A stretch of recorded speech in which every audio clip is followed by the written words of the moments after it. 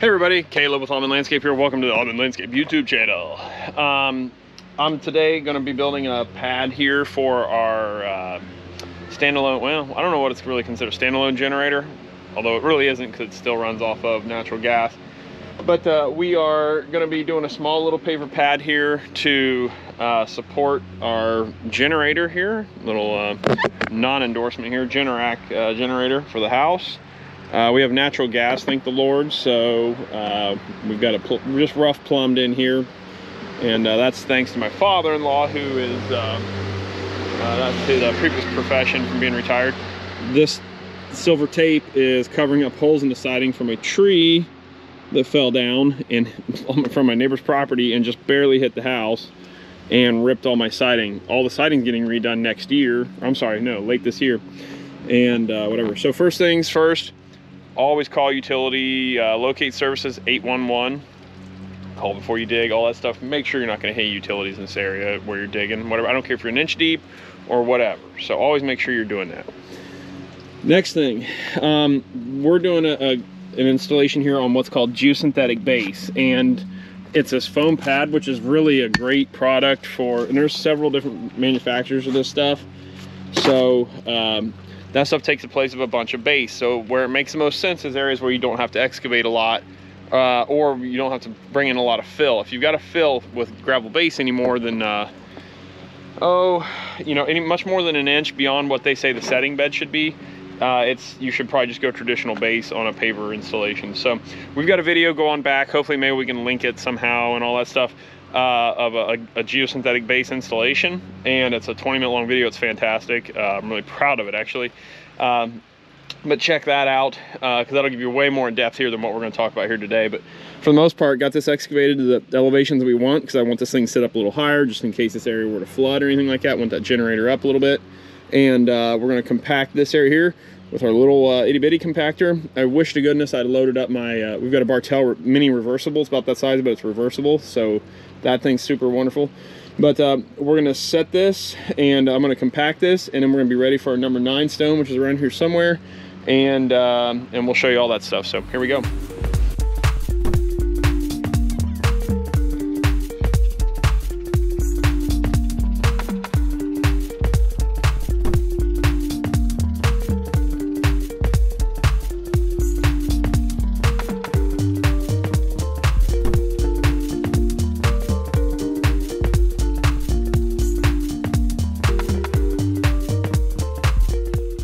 We're back to it here. Welcome. We're so the specs on most of these geosynthetic base products have you putting down a geoseparator fabric of some kind. This, I like to use a woven any chance I get. It's got a higher tensile strength, it's stronger.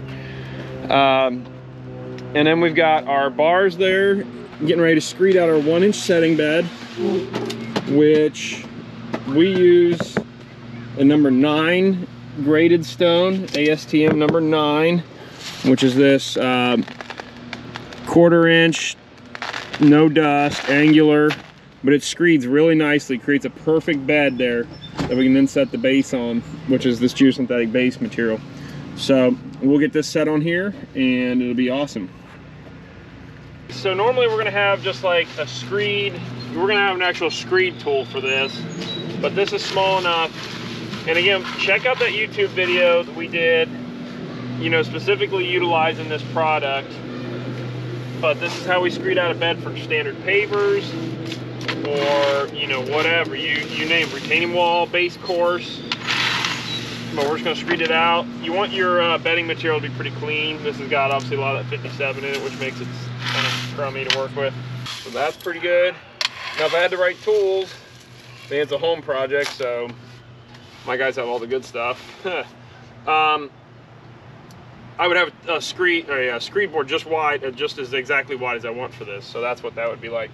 So this is all laid out. I'll pull these poles up, fill those indentations there. You want to make sure those don't get bent. Toss them like that's okay. It's stepping on them is what really is hard on them. So I'll just go through with my finish trowel. I'll fill those grooves up, and we're ready to layer our geobase down on there. Okay. Perfect, Levi, go ahead. Some people don't worry about filling these up. Depends on the size of your pavers and all that. You really ought to fill them, I believe.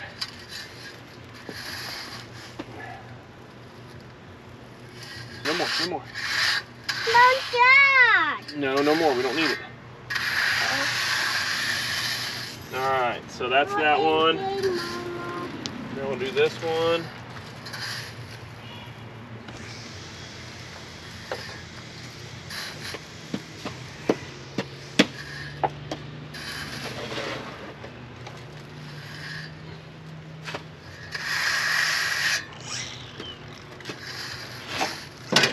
There we are. There's a pad for our base mats, which is super cool because all we do is lay them down like this, interlock them across here for the right length, and we're done. So we just take our panels and whatever system you're using, literally just going to lay these down here, and these are the exact dimensions I need, which is 3 by 4.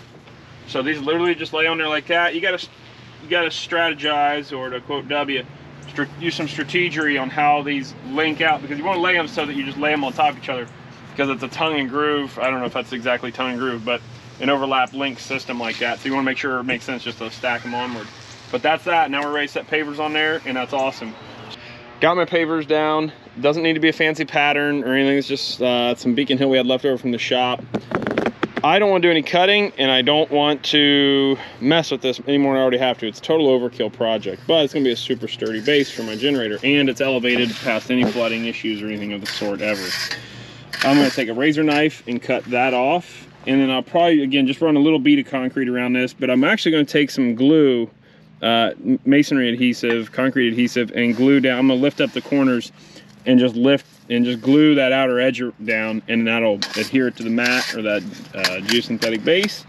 And we'll set our generator on here. I'm gonna get some polymeric joining sand and put it in there. I'm gonna take a piece of tape and cover off the edges there so that it stays in, and we'll have a nice little finished project. Be awesome.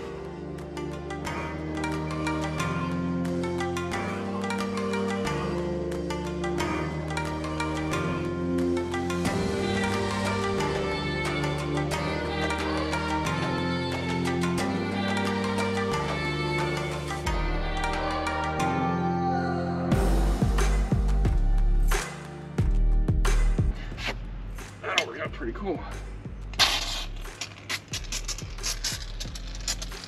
We'll just go all the way on it here. What the heck, you know? Because generally there's going to be a plastic edging you're going to put in with this stuff with a special screw that binds into this stuff, but that's not really an option right now. I'm going to put down a little more than that, since I kind of drug my feet getting that on there. That's probably way too much, but oh well. But the great thing about that stuff is, as opposed to your standard glues, it doesn't, you know, you put a bead of it in there like you know, the construction liquid nails and stuff like that. You put that in there, and it's gonna artificially raise it, you know, 1/8 of an inch or whatever. So this goes like that, and that is pretty cool. So Structure Bond is one of our first sponsors of the Kid Contractor podcast. So thank you, Techniseal. Appreciate that. Good morning, everybody. So we got rained out yesterday. Now we're gonna so we glued the edge down. It worked great. That stuff's on there super solid. I love it. For this application, I think it'd be okay. For anything where a mower might run over the edge of it or whatever, I would still use a physical edge restraint. So now, I want to say I saw a cup in there, but we're gonna just put a little bit of poly sand in here. All right, Levi, sweep it into the joint. Okay. But I taped the edges, as you might be able to see. I put some tape on the edges there to restrain that. There you go, Levi. Yep, tape it right in there, buddy. And we're just gonna go through, put that poly sand in there. Generally, we run a compactor over it and all this stuff. We're not gonna do that on this thing. Another note is too, one of my gas buddies, again, my father-in-law didn't do generators for a living. He did heating, ventilation, air conditioning. And somebody mentioned to me that code is going to be, can't put a generator within 5 feet of a window or something like that. So keep that in mind. This is not a video on how to install generators or how to do anything like that. So caveat emptor there. So anyways, we're gonna get this sand in here. I am gonna take a dead blow hammer and just kind of use that to consolidate the material in a little bit better. But generally we would just run it over like this, kind of get some poly sand in like this.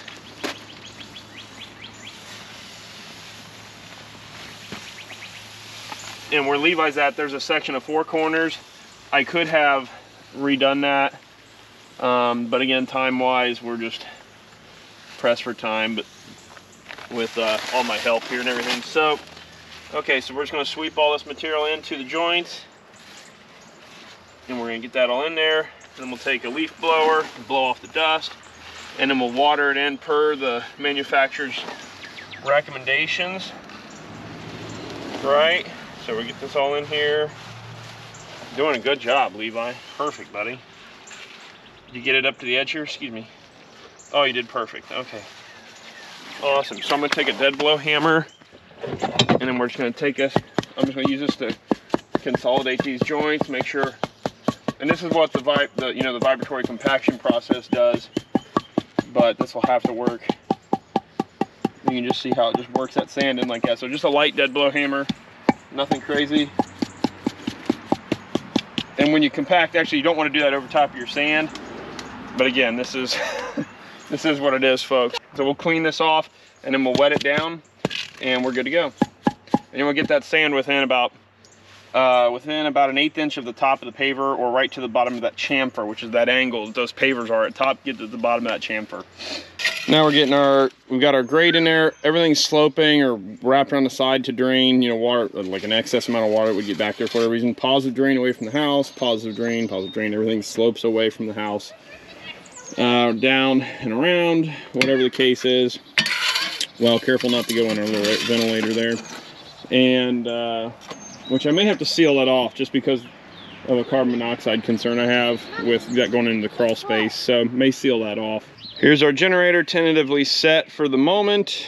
It'll be, you know, centered better and all that once we go to hook up the gas and all that. But looks nice on simple paver pad. Super overkill on this project when you could just do concrete pad like that. But, you know, it's how we do around here.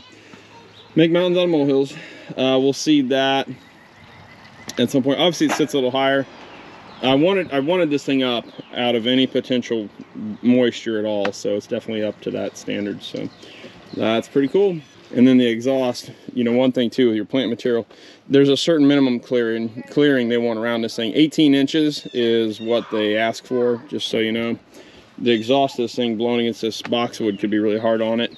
You know, whatever. So that's the conclusion of that. If you like that kind of stuff, paver talk and whatever, we got more coming out here at Almond Landscape YouTube channel. Check us out on Instagram.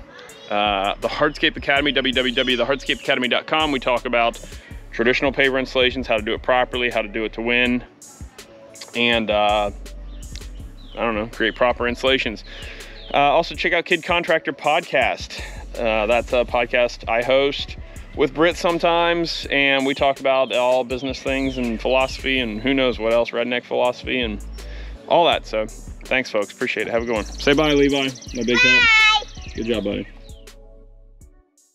We analyzed snow plowing while we were making, and then we were into renting a road grinder to do road resurfacing. And so we knew what the cost was to rent it.